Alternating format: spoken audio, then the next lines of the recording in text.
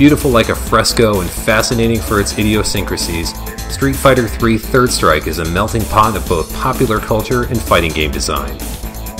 This is the Annotated Third Strike. Welcome to the world of Street Fighter III. Prepare for battle. I've been waiting for you.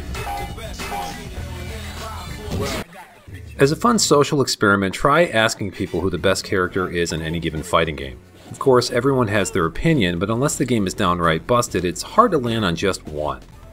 Street Fighter II Turbo, for example, contains a powerful Ryu with fast fireball recovery and get-out-of-jail-free jumping hurricane kicks. However, a segment of fans will also point to Bison and Sagat, two boss characters that were maybe still balanced to stay that way. Still others, and there have certainly been tournament winnings to prove this, will look to Dalsin, who was essentially reinvented with the addition of his teleport.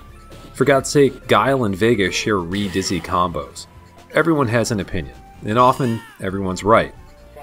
Third Strike came at the end of an era unconnected from the internet, where broken gameplay and dramatically unfair advantages could have been patched out. For their part, Capcom would famously do the best they could to keep the competitive play balanced by updating their arcade games at a continuous clip. These range from, say, run-of-the-mill revisions to the arcade boards that would eliminate things like Urian's unblockable setups, to all new editions of games, like the trajectory from the original Street Fighter II to Super Street Fighter II Turbo. This was an imperfect science, of course. Certainly, the developers had plans for how characters were going to play in relation to each other, to whatever extent that they had envisioned them. Some, like Sean, were even made to just be bad. But design intent and the emergent gameplay from a wider audience sometimes combine to make kings out of men, as it were. And when people criticize Third Strike, they often roll their eyes and moan about one problem above all others. The game is horrifically balanced. The pipe dream that parries level the playing field be damned, a small cluster of characters really are far better than the rest. Two of them, in particular, are on a completely different plane. One of them, depending on who you ask and when, is wholly unfair. Yun is unfair. Part of this is by design. In an interview on the Capcom Fighters Network, Street Fighter III series producer Tomoshi Sadamoto stated that Yun and his twin brother Yang were meant to be popular characters from the beginning. He says the designers wanted to emphasize their youth, and when making New Generation, the siblings were, quote, given the most consideration. This makes sense given what may be the visual inspirations for the characters. Though there hasn't been any official word on this from Capcom, Yun and Yang seem to share visual similarities to Duo and Troa from the anime Gundam Wing, which was finishing its initial run in Japanese television during New Generation's production. There's also fan speculation that he resembles pro skateboarding legend Qian Lu, especially since Yun is seen with a skate deck in his second Impact intro and post-fight dialogue. If these are both true, then identifiable youth culture was certainly a base. But back to the games though. New Generation was ironically rushed to the market even after a somewhat protracted development cycle, and this meant that while Yun and Yang had distinct inspirations between them, they were different characters and aesthetics only, and shared an identical moveset. Players could choose between them in New Generation's character select screen by highlighting Yun and pressing either punch or kick buttons. When Street Fighter III was revised with Second Impact later the same year, the twins diverged and had their own distinct gameplay. Longtime fans of the franchise see this as history repeating itself, as Ryu and Ken were just about identical in the original Street Fighter II and evolved separately and eventually dramatically over time. By Third Strike, the brothers played so differently that it was ever a wonder they were the same to begin with, and Yun himself being so loaded down with useful tools that even the game's most devoted fans wonder if he ultimately breaks it. But there's some history repeating itself in different behind-the-scenes kinds of ways. The going wisdom, which was later confirmed true by the undisputed Street Fighter coffee table book, is that Hong Kong action star and Bruce Lee homage Fei Long was also intended to be two separate twin characters during the development of 1993's Super Street Fighter II, and chosen on the player select screen with either punch or kick buttons. American Capcom designer James Goddard argued against this though, to provide the series with more cultural diversity with his design of DJ. It's likely that Yun and Yang in New Generation were a holdover from this original plan, but they were never 100% identical for what it's worth. The game is moved for New Generation confirms that there was some difference in the distances of their backdashes. Units always had an advantage. Much like what we saw with poor Sean, Yun in Third Strike is a product of slow evolution leading to a certain overcorrection, but on the complete opposite end of the spectrum compared to the Brazilian Shoto. Yun has a toolset that gives him plenty of room to work with in terms of movement, closing the distance and getting around projectiles viciously. His normals are good, if not particularly high damaging, and he has strong combo-ending special moves that all lead to knockdowns. By themselves these are fine, but by no means overpowered. But like Urien though, Yun is a character that emerged in competitive circles to use one super art and one super art alone, the Genei-jin. It's a super that essentially shatters the game in the right hands, making Yun a routine member of any Third Strike tournament winner's bracket. We'll dig into that in a moment, of course, but for now, let's expound on his actual character. Yun is Chinese for cloud, or allow, depending on the written character used, and is a somewhat common surname. In the games, he's the older twin of Yang, but is often the more reckless of the two. According to Street Fighter Eternal Challenge, he and his brother are connected to the Chinese underworld, as his godfathers are crime bosses who leave the twins in charge to lead their unnamed small town. They seem to have led it justly and with good intentions, but their shared plot in Third Strike is to travel the world and test their skills before assuming their roles there. These skills are taught by their grandfather, the Wizened Yan, whom originated in Street Fighter 1 and later in the Street Fighter Alpha games. From a gameplay perspective, this makes some thematic sense, as both Yun and Yang have similarities to Gen's two respective playstyles. According to Eternal Challenge, this fighting system is Chinese Kempo, something of a catch-all term for many forms of Kung Fu. Kempo, which translates into fist method or way of the fist, is actually a Japanese term. It's the translation of Kwanfa, a Chinese term that shares this fist method translation. Kempo is what the Japanese termed the system of Shaolin Kung Fu after martial artist So Do-shin combined it with Jiu-Jitsu in the mid-1940s. In Okinawa, the term is used also as something of a catch-all for a few systems of karate.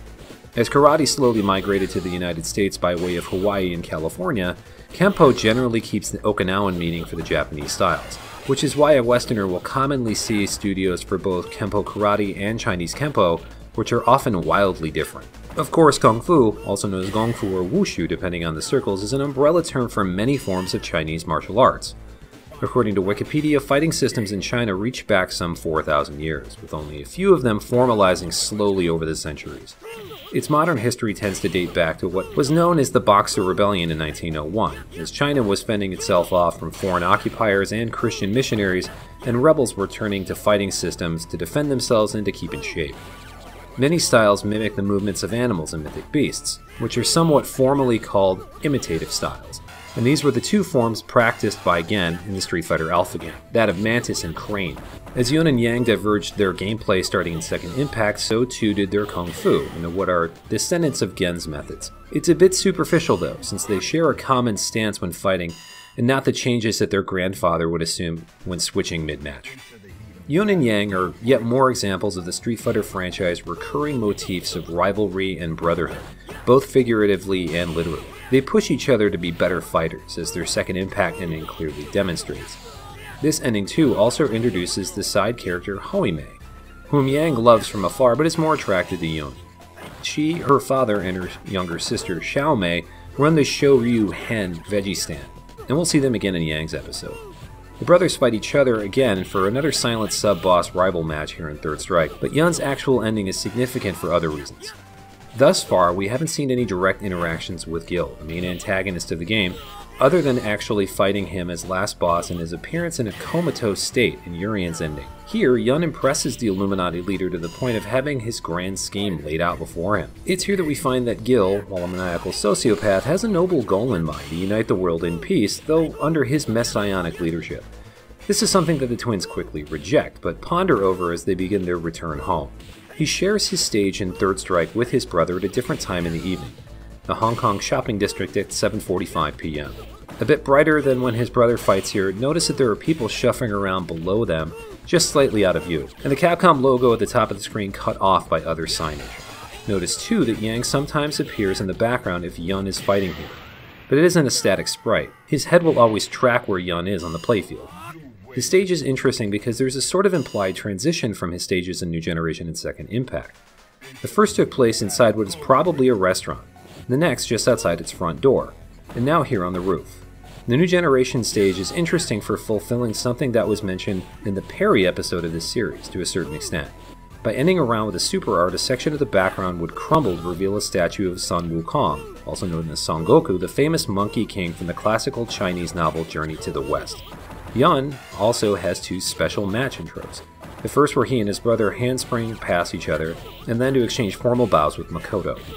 His voice actor is Kentaro Ito, whom you may recognize from his work as Renji Abari from the anime Bleach. He also voiced Yun in Super Street Fighter 4 Arcade Edition in 2012. He replaced another veteran anime and gaming voice actor, Wataru Takagi, in Second Impact and New Generation, who also voiced Ryu and Hugo in those games. So let's get back to what makes Yun such a dominant force. He's one of the characters that has close proximity normal moves, significant of which is his close medium kick, which acts as a juggle launcher.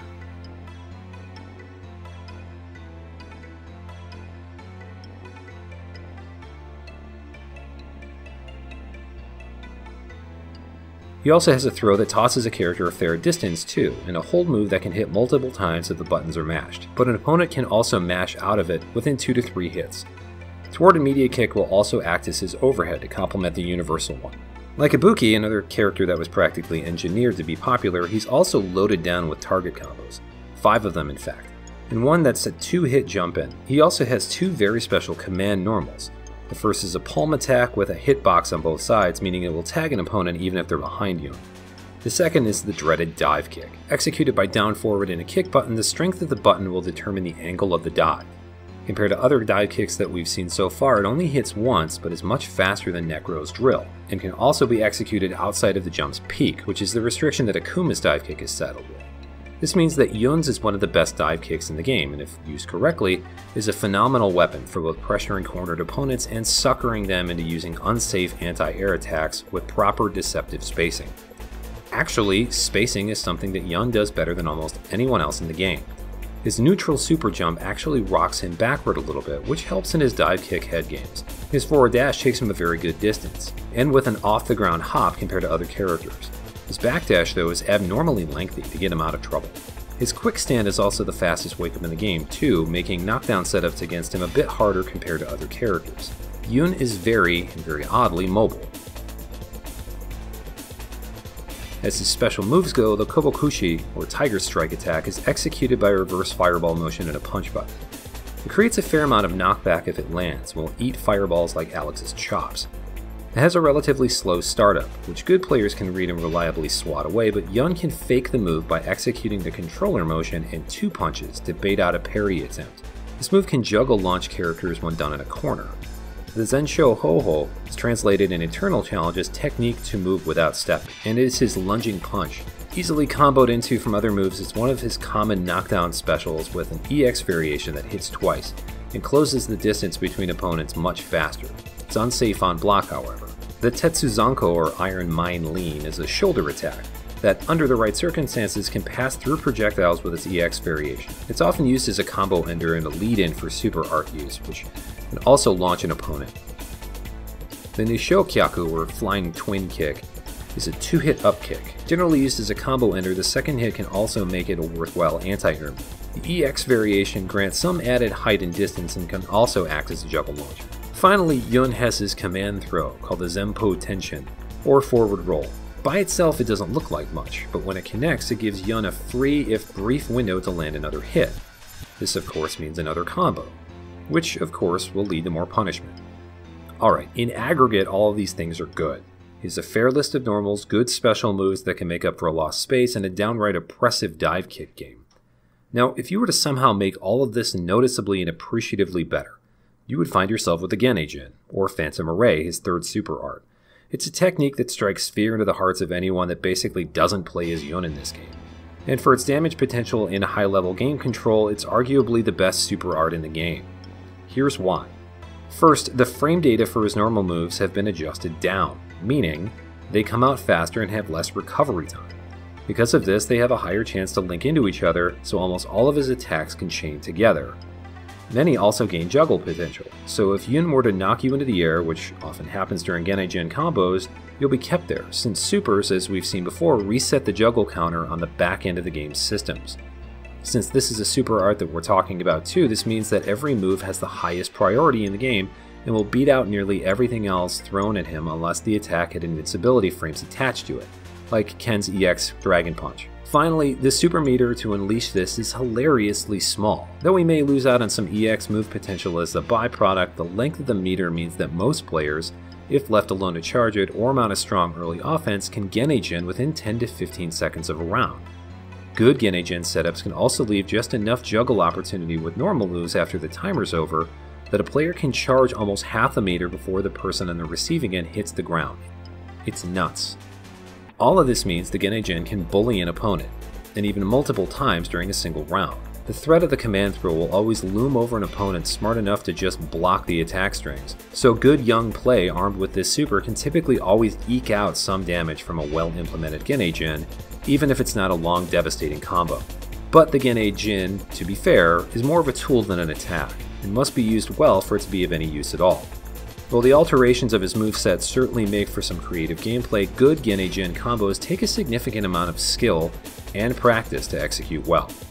Further, young players have worked tirelessly over the decades to perfect optimal play against Third Strike's damage scaling, which is this and many other fighting game systems of making sure multi-hit combos are not too damage intensive. Essentially, every move in a combo is slightly less powerful than the previous one on a sliding scale downward. Meaning, if the first hit counts for 10 points, the next successive hit will count for 9, and then 8, all the way down to 1, even if it's all the same attack with the same base damage. While there are certainly efficient and even safer ways for players to engage in a Genei-Jin, then the optimal way is to combo into it with as few hits as possible for maximum damage. Yun has one of the somewhat unique taunts in the game that give added stat bonuses the longer a player holds down the buttons. By spinning his hat, which also counts as a low hit point attack by the way, he'll increase his next attack or combo damage by a maximum of up to 50%. Since Yun players will often run away to the end of the screen to whiff normals for super meter, they can sometimes catch an opponent napping and pull off at least some of the taunt, making the Genei-Jin ultimately more threatening, but this isn't a common method of play. This super is yet another weapon imported from other fighting games too, in this case the Street Fighter Alpha series, where they're called custom combos. Though the Alpha games equipped every character with them, the Street Fighter 3 series wisely relegated them to only a certain few. Both Yun and Yang had this in New Generation before their movesets split, and it was overpowered in that game as well, as it opened up several character-specific infinite combos. Third Strike shortened the meter and made Yun's normals better in the Genei-Jin state though, so while it was always good, it's dominant here. All of this is preposterous to consider since his other two supers are actually very good. The Yo-Ho, which is not pronounced how most Westerners expect, translates into frying roast, according to the Eternal Challenge art book. A super with a long meter and a very high damage output, a player can juggle another hit during the fall for even more damage. The second, the Sodai Rengeki, or Rapid Thunder Spear attack, is another auto combo that can be easily cancelled into from his normal hits. At its maximum, it can hold up to 3 stocks, which means that Yun has the most EX options with this choice. But, like other characters in the game that are defined by one specific super art, these moves are only brought up in conversation for not being the Genei-Jin, something that has been and will foreseeably stay the doomsday weapon of the game. Again, it takes serious commitment and practice to play and use it effectively. Yun, for his part, is also a fragile character, with health that falls on the low end compared to the rest of the cast.